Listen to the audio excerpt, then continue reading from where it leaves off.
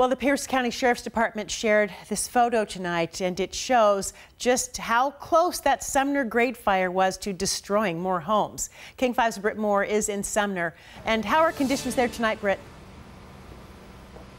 Well, we know the Sumner Grade Fire is now 20% contained. I can tell I'm seeing fewer and fewer hot spots, so that's a good sign tonight, just from my vantage point.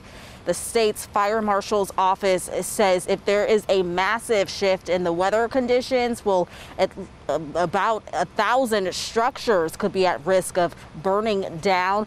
That's not the case right now, and that is exactly why crews are still hard at work trying to get a handle on this fire. Another day of smoke-filled skies and concerns about what lies ahead. Sky King video showing the devastation left behind from the Sumner Grade Fire. Well, I've never seen anything like this, and I've been in the fire service on this side of the mountains for 33 years almost.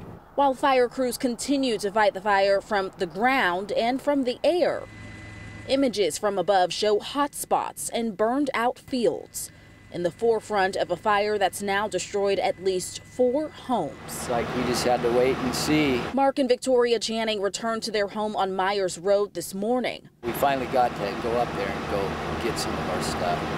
A lot of smoldering around the house, but they saved the house. Mark credits the firefighters and a 5,000-gallon swimming pool in his backyard that he says was drained to help protect his home. Thank God that pool might have saved our house. Trucks with water sprayers were seen making their way through neighborhoods trying to keep lawns and front yards from drying out. Thank God for those firemen and the helicopter pilots. Amazing.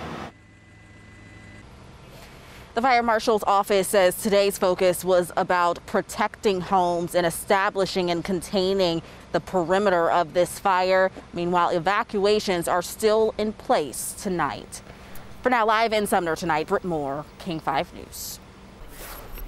Thank you, Britt. Well, today the governor toured some of the wildfire damage. Since Monday, about 150 homes statewide have been destroyed. Having seen these fires, unfortunately, too frequently, the psychological loss of losing your home is a deep, deep wound. And it's not just economic. The people who've lost their homes have lost their sense of security. The governor has declared a statewide fire emergency. He's planning to sign a proclamation that will allow families who've lost their homes because of wildfires to get cash assistance.